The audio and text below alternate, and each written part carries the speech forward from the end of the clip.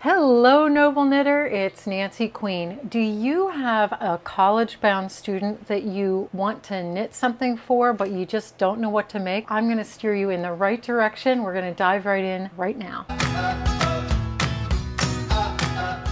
So the kids or grandkids are heading off to college, or maybe it's you heading off to college and you want to make something showing your school spirit or give them a precious gift, send off to school, and you don't know what to make.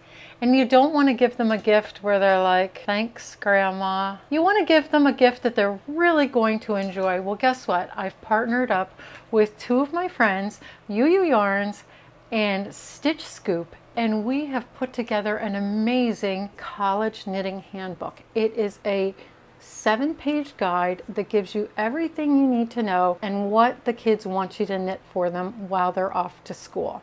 We love making things for our kids. You want them to have what they're going to like and wear. This guide will tell you exactly that. Plus there's a lot of tips and tricks inside this book, and even a place to take notes, help you choose the school colors, and keep a log of what you've made and for whom. Now, if you want to get this guide, you're going to go to my link in the description below, download the guide, print it off, and you'll have everything that you need. In addition, I'm going to provide links to all of the projects that I discuss in this video. Now, like I said, this is all about creating something special to send your child or grandchild off to school, or if you are a knitter heading off to college and you want to knit something special for yourself, these are some great ideas for what to make using your school colors. Now, before you get started on the projects themselves, there's a few things you want to keep in mind when you're figuring out what to make for them.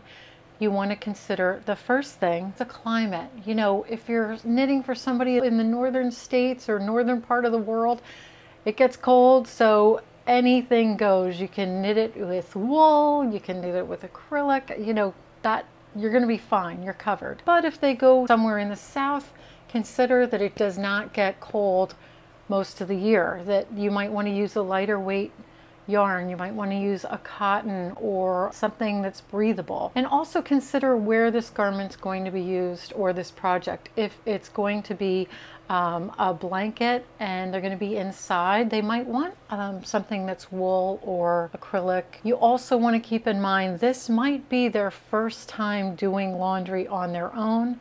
So you want to make sure that it's machine washable or very easy care.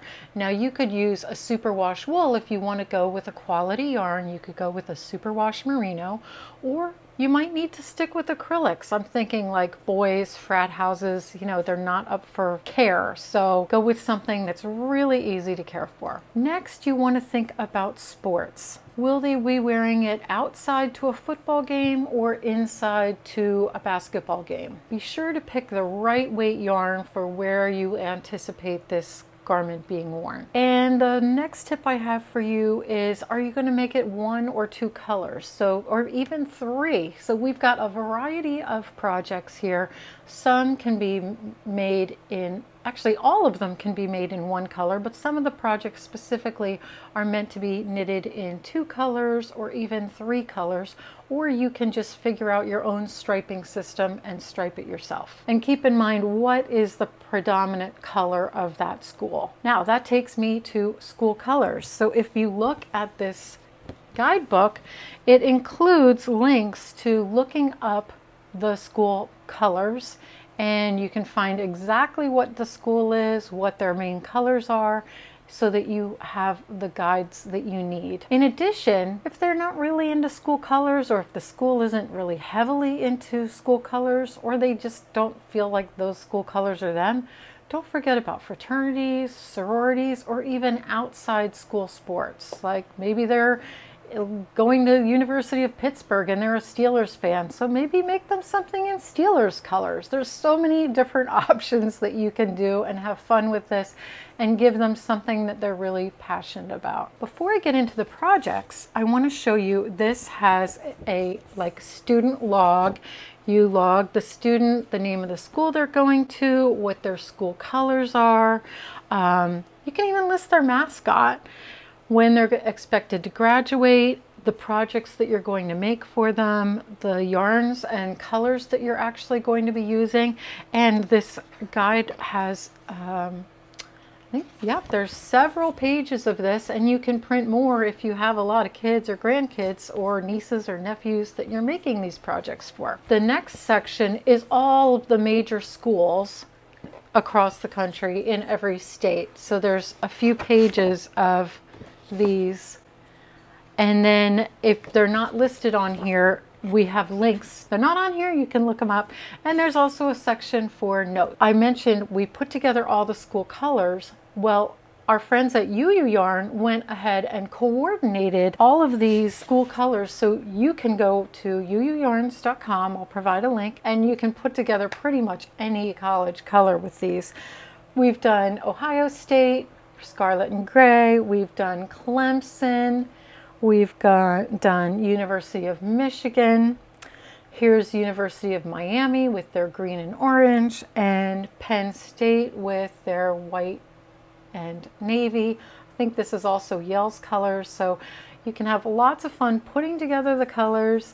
And like I said, I'll provide links to UU. Now let's get into the awesome projects that you can make that you'll find in this guidebook. We've divided them by categories, and the first category is scarves. There's this Bluebell Hill scarf. This is a mitered scarf using 3 different colors, but you could easily knit this using 1 or 2 colors as well.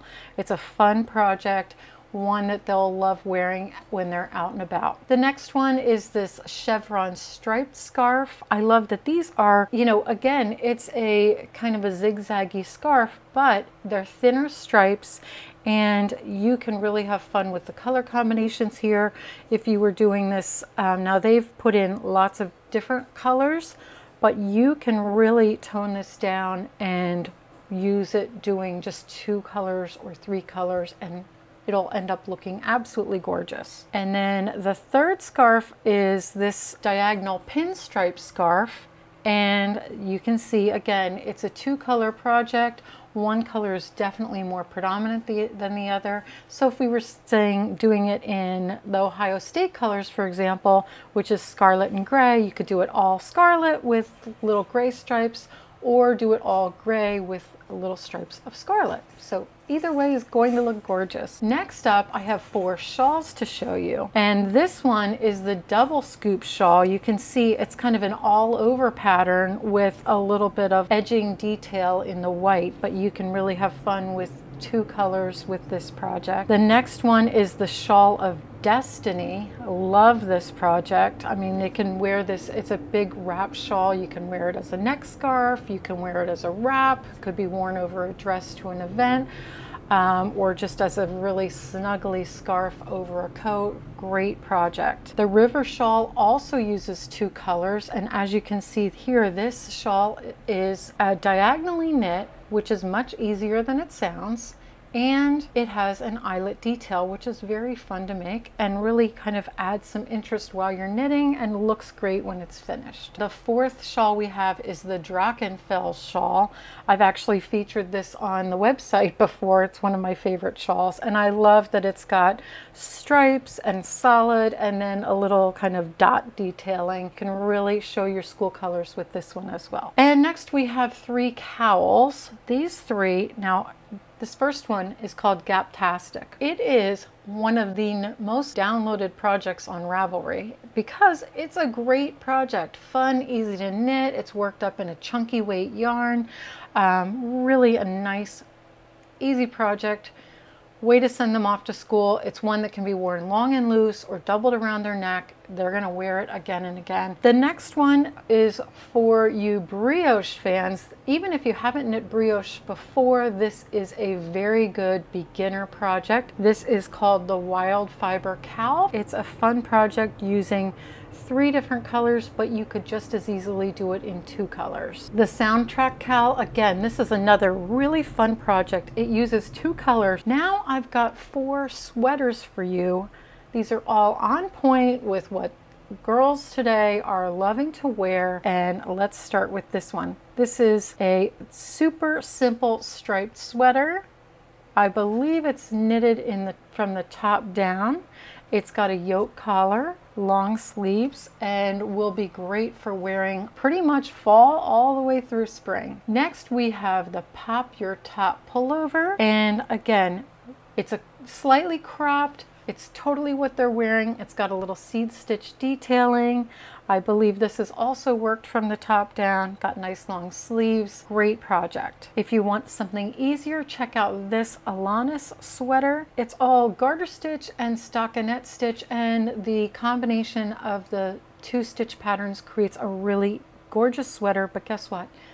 I believe this is just 2 panels. So you make the two front and the back, sew it together, done. Flax is a unisex sweater. This sweater is great because it goes all year round. It's actually sized for the entire family. Okay, next up I have 3 cardigans for you. Those were all pullovers.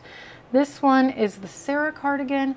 This is a really quick, easy knit. It's all chunky yarn, and it works up really fast. It's a tie front closure, so there's no buttons to worry about, no buttonholes. Next up we have the Zoe cardigan, and to me this looks like the most collegiate of all of the sweaters I'm showing, just because it has those college looking stripes and the contrast colors. And again, this one does not have buttons or buttonholes to deal with.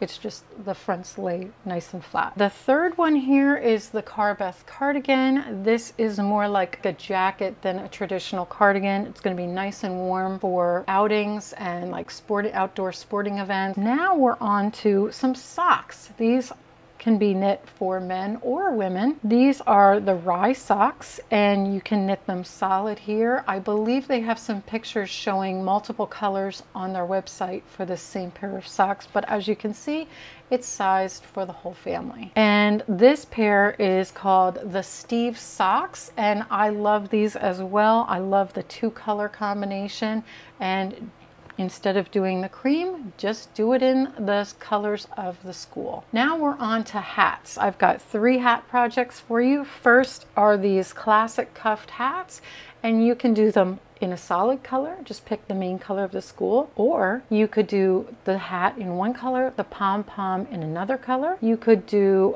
stripes on the hat. You could do, the brim of the hat in one color, and then when you get to stockinette, do another color, and then do the pom-pom in the same color as the brim. Lots of options with this hat. Next we have the Barley hat, and again, this is one that you can just knit in one solid color. You could do the brim or the ribbed part as a contrasting color, or you could stripe the whole hat. And then I like this June hat. Lots of fun to make. I love the stitch detail on it.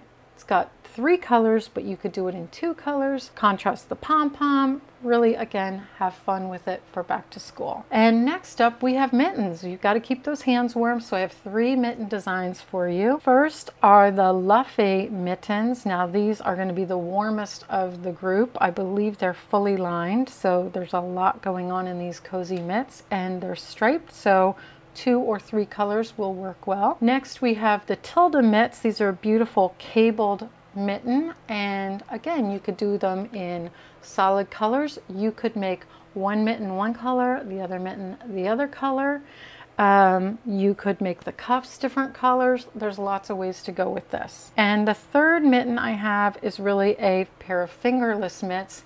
Same thing, you could do the cuffs in different colors or 2 different colored mitts. These are great for girls who like to be on their phones a lot because they can actually keep texting while keeping their hands warm. And now I have one that is a must-have for pretty much every college student. This is a school spirit striped blanket. It's available, I believe, in 4 sizes, and so there's anything from like a small stadium blanket that you have on your lap to one that fits a twin bed. There's lots of options to choose from, and just pick the 2 colors of the school and you're on your way. The last 2 we have are the Kegger Cozy, because there might be a chance that they head to a frat party or a party like that where there's a kegger. You can also use these for sodas, for coffee. It does not have to be for alcohol, but They're great. They're a great way of walking around campus, showing off your colors. Even over a water bottle, this would fit. We have one that was requested by my daughter,